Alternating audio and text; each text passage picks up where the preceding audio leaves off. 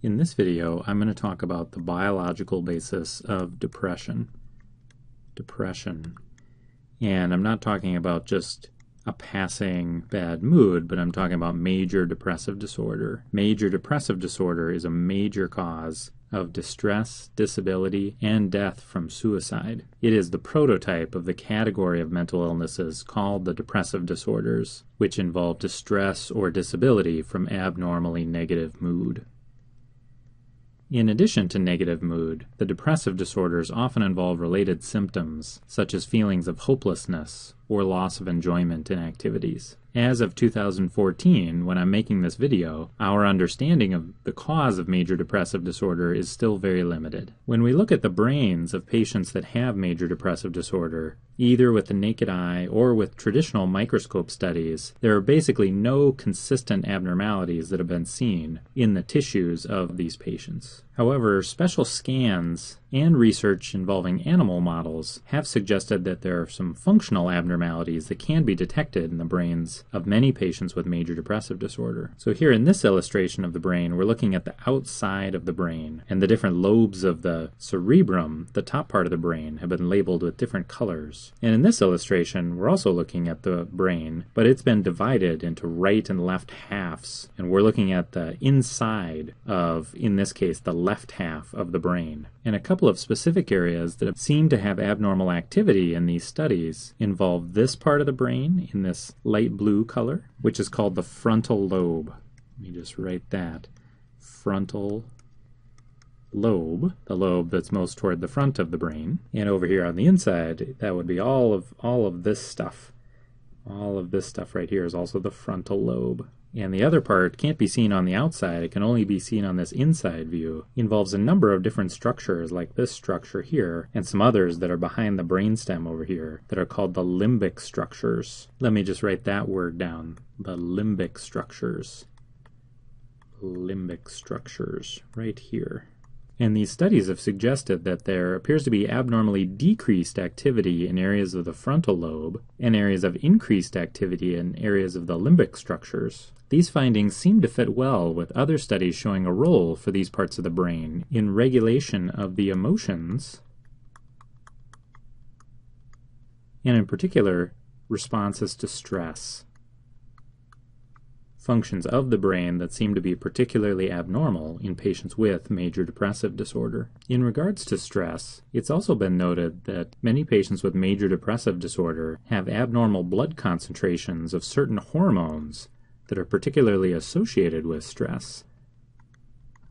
For example, the hormone cortisol, that's a major stress hormone. There's a particular area of the brain that controls most hormones, including the stress hormones, that's located right here. And this area is called the hypothalamus. Hypothalamus. And the hypothalamus talks back and forth to many areas of the brain, but two areas in particular that it communicates with back and forth are the frontal lobes and the limbic structures of the brain. So it's thought that perhaps abnormal communication between the frontal lobes and the limbic structures and the hypothalamus in major depressive disorder play a role in why there are these abnormal concentrations of certain hormones related to stress in the bloodstream of these patients. These stress hormones may affect most tissues of the body, but they also affect the brain itself, including the frontal lobes, the limbic structures, and the hypothalamus that actually controls their amounts in the blood in the first place. So for major depressive disorder, it's still unclear which abnormalities of these stress hormones are causes and which are effects of the disease itself.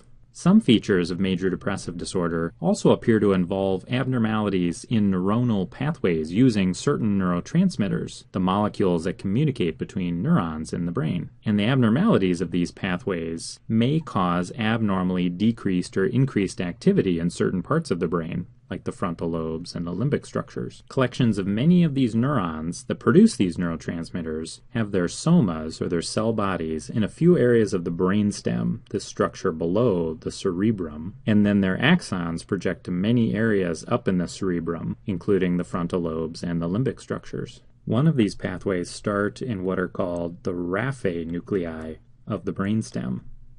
And there are several groups of raphe nuclei at different levels of the brainstem that send projections up to many areas of the cerebrum, including the limbic structures and the frontal lobe. And they're responsible for much of the serotonin that's secreted in the brain.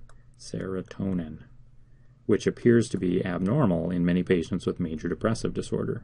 Another pathway starts in an area called the locus coeruleus.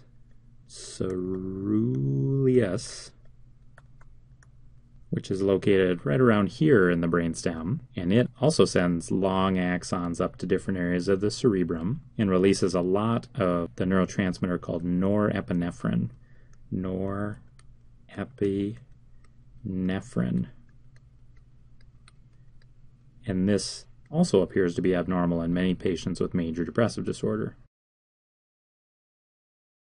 And then there's a pathway that starts with an area called the ventral tegmental area, which I'll just write as VTA for short, which is located around here in the brainstem, and which also sends long axons up to different areas of the cerebrum. And the ventral tegmental area supplies much of the dopamine to the brain.